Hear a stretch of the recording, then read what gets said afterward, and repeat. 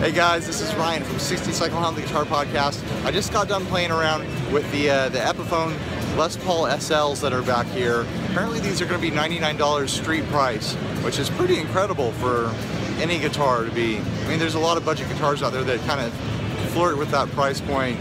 I spent some time playing with it, messing with it through a headphone amp, which didn't have the best tone. It was like some sort of voxy thing, and nothing ever sounds great through headphones, so I did my best trying to get a gauge on the quality of the sound.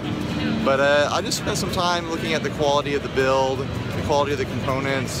The neck is fine, the fretwork is real nice and smooth, it's totally playable, I didn't hit any dead spots on it. The tuners feel pretty darn cheap. Like, if you're gonna buy one of these things and make a regular player out of it, you're probably gonna want new tuners. They just have that really cheap, kind of like jumpy feel to them. They feel like they hold tune. I did some big bends on them, and they held tune just fine. But yeah, like you twist it and it feels like it's not smooth. It's got that starter guitar tuner feel.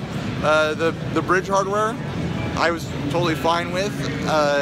They have it installed a lot better than the bridge hardware was on the Gibson M2s, where the bridge was like tilted forward. Fine. I'm doing a selfie. People are trying to walk by me and freaked out that I'm filming. It's interesting that the volume knob on these things is like in a strap position. You could do like strap, pinky, like volume tweaking with it, which is interesting. I don't know, for $100, probably worth it.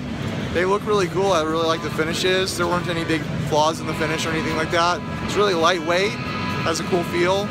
I think it'd be neat to get one of these for $100 and do some just like low consequence mods on them. Throw a cheap tremolo, like a Bixby on it or something like that, or like one of those T-Sco tremolos. Throw some hot rails in there or something, I don't know. Lipsticks. Lipsticks would be really interesting in it. In the neck position, I'll put pictures up in here when I edit this. But the bridge pickup, which is a single, but it's like, it looks like it's dialed, it's like screwed all the way in to meet up to the strings. I don't think there's any more headroom to get it any closer to the strings.